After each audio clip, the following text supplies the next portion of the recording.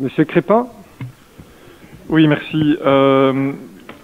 Écoutez, je suis assez étonné qu'à l'heure actuelle, les montois, c'est aujourd'hui que le problème de mobilité se pose. Moi, le problème de mobilité à Mons, je les connais depuis que j'ai 12 ans, depuis que j'ai commencé à l'école secondaire à Mons. Tous les matins, tous les soirs, le problème de mobilité, il est là. Les embouteillages, les problèmes pour les voitures sont là, ils existent depuis plus de 30 ans.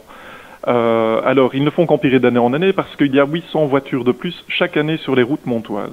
Donc à un moment, notre ville, les murs, on va pas les écarter. Notre ville, c'est une ville moyenâgeuse qui est ce qu'elle est. On va pas la raser pour refaire une mobilité totalement nouvelle du jour au lendemain. Et donc la seule solution, c'est de pouvoir mettre en place des alternatives.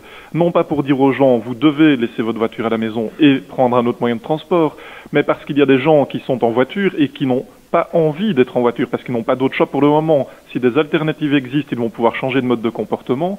Et quand on crée des aménagements alternatifs pour d'autres types de mobilité, qu'est-ce qu'on fait? On fait un peu plus de place pour ceux qui, en voiture, n'ont pas le choix de laisser leur voiture à la maison. Parce que ça, on en est tout à fait conscient. Il y a des gens qui n'ont pas le choix de prendre leur voiture ou pas le matin. Et c'est leur laisser un peu plus de place que toute une série de personnes puissent utiliser d'autres moyens de transport. Le vélo, les transports en commun, aller à pied, le covoiturage, les voitures partagées. Il y a toute une série de possibilités qui se développent de plus en plus à Mons. Et depuis 2 ans, moi je constate en tout cas qu'il y a plein d'alternatives qui se mettent en place. Alors tout ne va pas se faire du jour au lendemain. On ne va pas demander à ECOLO, qui est en majorité depuis 2 ans, de régler tout ce qui aurait dû être fait depuis des dizaines d'années. Des choses se mettent en place pour le moment, c'est plutôt positif. Quand j'entends aussi qu'il n'y a pas de concertation par rapport au plan communal de mobilité qui est en train d'être construit, ben justement, il y a de la concertation. On l'entend avec les écoles qui sont en train d'être consultées pour le moment, c'est de la concertation. C'est logique que la mobilité des élèves, ce soit les écoles qui soient concertées pour voir ce qu'il y a moyen de faire. Et c'est le cas. J'entends aussi que les commerçants vont être consultés pour tout ce qui est stationnement, et donc c'est de la consultation aussi. Ce plan est en train de se construire.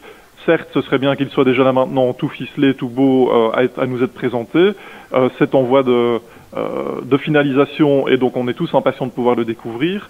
Maintenant, décider un moratoire sur toute la mobilité pour se dire le meilleur moyen de régler la mobilité, c'est de ne plus rien faire au niveau mobilité jusqu'au mois de mars, ça me paraît être une proposition qui ne tient pas la route. Alors oui, quand il y a des nouvelles alternatives qui sont mises en place, parfois, ça se fait plus facilement, parfois plus difficilement que d'autres. Parfois, il y a des expériences qui doivent être faites, mais je souhaite qu'on s'oppose à cette motion parce que ça ne tient pas la route pour moi en termes de mobilité. Désolé pour le jeu de mots.